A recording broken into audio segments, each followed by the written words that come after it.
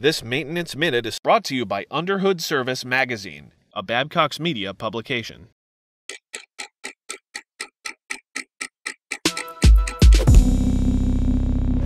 Hey, Andrew Markel here with Underhood Service Magazine, and today we're talking about turbochargers, direct injection, and engine decarbonization. Turbochargers and direct injection go together like peanut butter and jelly.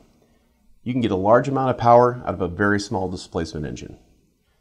But we all know what happens with direct fuel injection. Sometimes you get carbon deposits on the intake valve.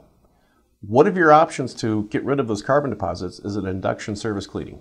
There are a lot of products and a lot of tools out there to do this.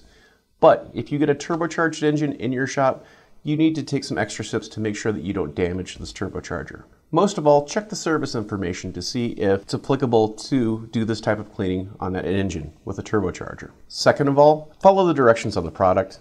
They'll tell you where to inject the cleaner.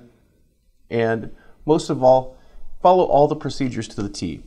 Because if you use the product too quickly and you heat up the turbo too quickly, you could be damaging the shaft and the seals on the turbocharger. Once this happens, it starts to leak oil. And when it starts to leak oil, you've got a whole nother engine carbon problem you'll have to deal with. I'm Andrew Markel with Underhood Service. Thank you very much.